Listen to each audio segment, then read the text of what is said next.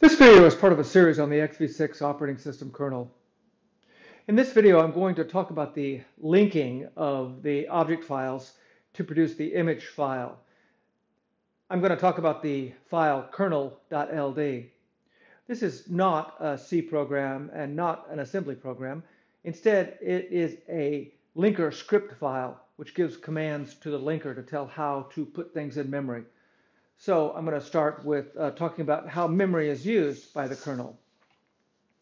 So here is a picture of the memory of the kernel code and data. And the linker will essentially place all the code in memory and figure out where everything is going. It doesn't actually put it in memory, it just figures out where in memory it's going. The linker is normally something that you don't think too much about as a C programmer. The defaults that are used for the linker will usually work for most user-level programs. But for building a kernel, we need to be more specific and include some commands. And so I'll be talking about the file that gives those commands to the linker. And what the linker will do is we'll take all of the data from the object files and combine it into the executable file. So here in green, I'm showing what comes from the object files from the various parts of the kernel, and the linker will figure out where in memory to place all of that material, and then it will build the executable file, which contains all of the data to be loaded in memory.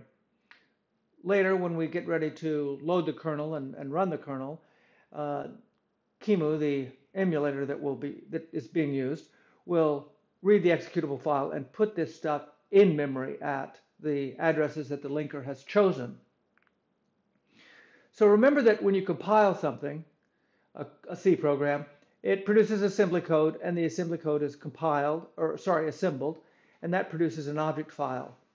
Or maybe you just write assembly code, like we have in this file entry.s, and the assembler produces an object file for that.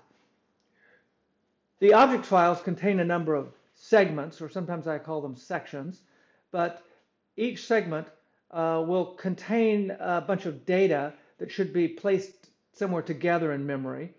But the compiler and the assembler don't really know where in memory that segment will be placed. So there can be several kinds of segments, and these are given names. The .text is a name. The .read-only data, .ro data is a name. .data, .bss. These are the different kinds of segments, and I'm not sure whether you want to call these the names of the segments or sort of generic types of the segments, but it doesn't really matter. The .text segments will contain executable code. The .data segments will contain the variables of the program. These are the things that will be both read and updated and may have initial values. We also have read-only data, and that kind of a segment will contain data that is to be initialized, but it will never be updated at runtime, so it's read-only. And we also have something called the BSS segments. These contain data that is not initialized with any particular value. Instead, it is to be zero-filled or initialized with zeros when loaded into memory. And so these segments don't have any initializing data, so they could be quite small in the object files and the executable files since they don't have the data. Okay, so as a result of compiling and assembling a bunch of pieces, all the files that we've talked about and will talk about in future videos, we have a bunch of segments. We have a bunch of text segments, data segments, and so on. The linker figures out where in memory to place these things, and it will place them starting at this location here, which is the 2 GB boundary, and it will put all the text segments together, all the data segments together, all the other segments, all the BSS segments together, and the read-only data segments together. We also have a special segment which we give a specific name to. This is for the trampoline code, and that's called the tramp sec for the trampoline section or segment. And that has to be placed specially. On the linker's command line, we'll specify a number of different object files. And the segments will be grouped together. All the text segments from each of the object files will be grouped together, and they will be placed in order according to the order of the object files as they are listed on the command line. The command line to the linker will list the object file for this entry code. Remember, we'll go into depth on the entry file. It's an assembly language file that is very short, but it's the first thing that gets executed. The object file for entry is listed first, so that code will be the very first code, and it contains, this file contains a label called _entry, and it's actually the label of the very first instruction in that file. So that text segment will go first. The linker will place it first. And so we will begin execution by jumping to the very first location of the kernel. That's the so-called entry point. And then it will include the text segments from all the other C files. There are a bunch of them, more than I've shown here. We have this special trampoline segment, and it'll place that. And then it will group all the read-only segments together from the different object files, all the data segments, and all the BSS segments. And it will produce an executable file that has 4 segments. It will combine all the text segments into one .text segment, all the read-only data segments into one segment, all the data segments into one data segment, and all the BSS segments into one BSS segment. In the course of placing these things in memory, the linker will figure out the addresses of everything. And this will allow it to fill in a lot of material that cannot be filled in until this point. For example, when we load a variable in our code with the address of some variable, well, the address of that variable is not known by the compiler and not known by the assembler, and will only be determined at link time. And so at that point, the linker will go back and modify the code to insert the exact number. And we may initialize some variables with addresses, and the linker will go into the exact location of that variable and modify or initialize that data to be the correct address. Only the linker can do this because only the linker knows where things will actually go in memory. Okay, now let's look at this.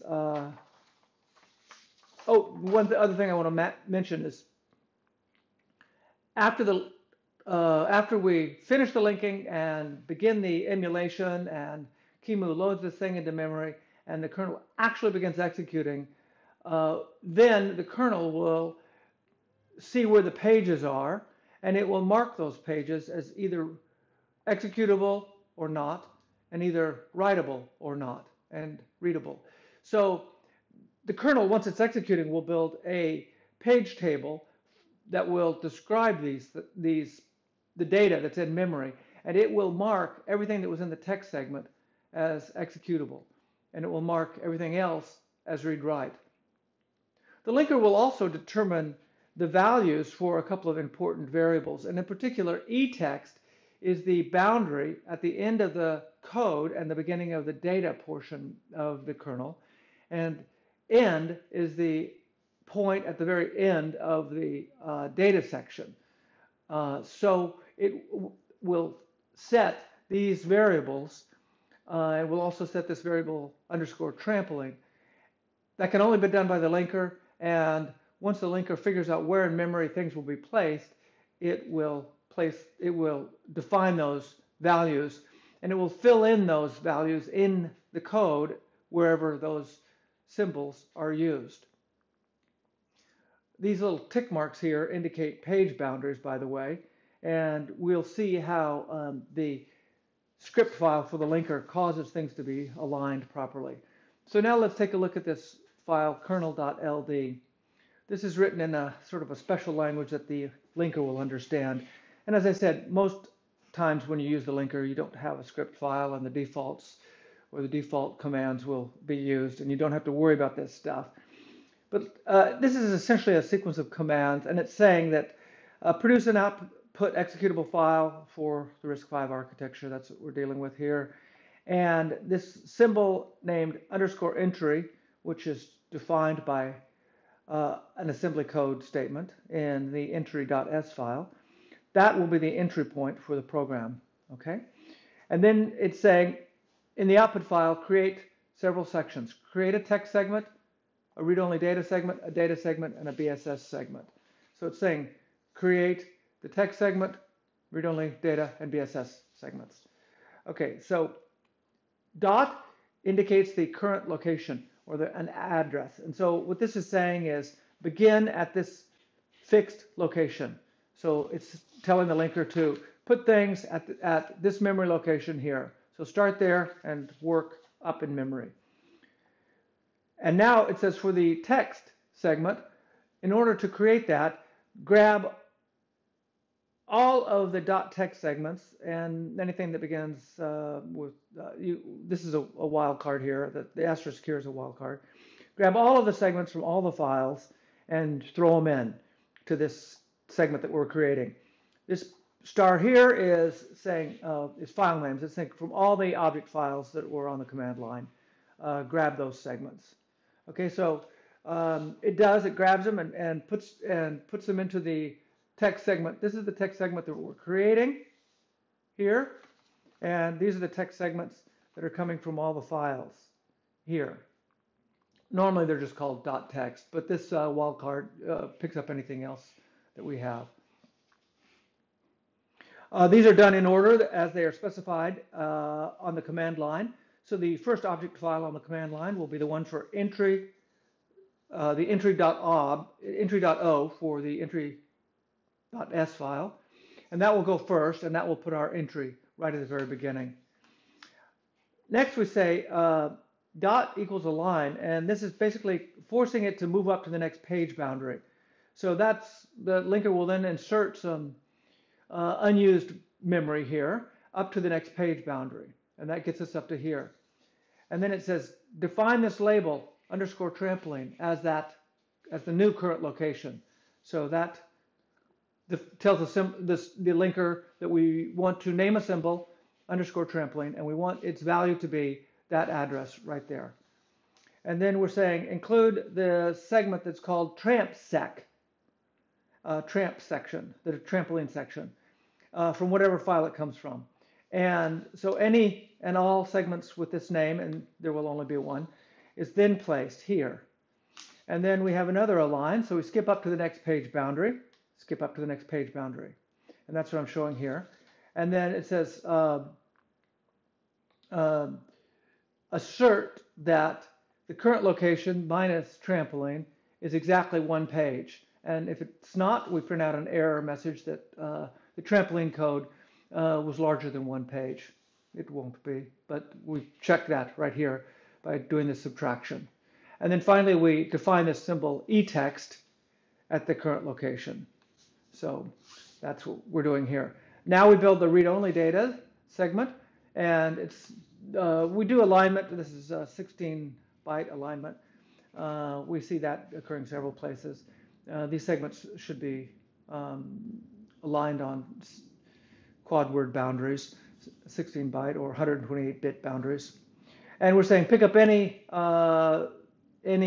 segments that begin with .s read-only data or .ro data and some variations. Then that creates the read-only data segment. Then we have the data segment, and it says do some alignment. We're not doing page alignment, we're just doing the 16-byte alignment. And pick up everything from, remember this is a wildcard for the file, and it's picking up all the .data segments. And we have some variations on the different names. I don't want to go into details. I'm not sure I even understand all these details. BSS, again, we have a similar thing going on. We're picking up all the segments or the sections that have names that start with .bss. And finally, we are defining a name, end. So here we're defining the name end at wherever we end. So we might not be on a page boundary because there was no alignment here for a page alignment. So we just mark end right there. Oops, we mark end right there. So I'm indicating that it may not be on a page boundary. That then allows the linker to produce the executable file that we want, and it will be loaded into memory at the right. If it's loaded into memory at this address, then the code will work properly. So that's it for the linker. If you didn't understand all that, don't worry about it. I think you can understand the kernel in isolation from understanding this linker script file. Okay, I will see you in the next video.